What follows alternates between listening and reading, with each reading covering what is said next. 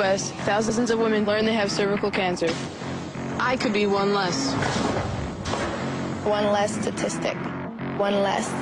Because now there's Gardasil, the only vaccine that may help protect you from the 4 types of human papillomavirus that may cause 70% of cervical cancer. I want to be one less woman who will battle cervical cancer. One less. Like all vaccines, Gardasil may not fully protect everyone. The side effects include pain, swelling, itching and redness at the injection site, fever, nausea, or dizziness. Gardasil is not for women who are pregnant. Gardasil does not prevent all types of cervical cancer, so it is important to continue with routine cervical cancer screenings.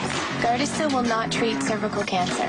Ask your doctor about getting vaccinated with the only cervical cancer vaccine, Gardasil. Gardasil. Gardasil. Gardasil. With Gardasil, you could be one less. I want to be one less, one less. O-A-E-L-E-S-S. Collapsed after being given the cervical cancer vaccine Gardasil. Health authorities are urging parents to stay calm, insisting the drug, which is being offered to students in WA, is safe. Brooke Levi thought the Gardasil shot she had on Friday at Engadine High was going to protect her. But now she blames the cervical cancer vaccine for a bad reaction. I want to pass out and just throw up and just go to sleep. Brooke ended up at Sutherland Hospital.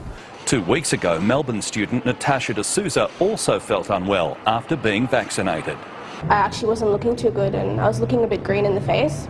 And then I just basically collapsed about 5 minutes into class. Natasha says her arms and legs were paralysed and she couldn't speak. She wasn't the only girl to have the jab, then fall sick. Yeah, there were girls dropping like flies, basically.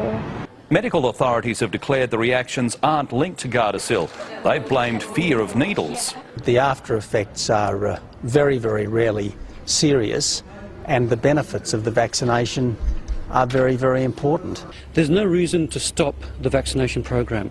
The vaccines have been thoroughly tested, both in Australia and overseas, and have been found to be extraordinarily safe. 70,000 Gardasil vaccinations have been administered since the drug's approval last year.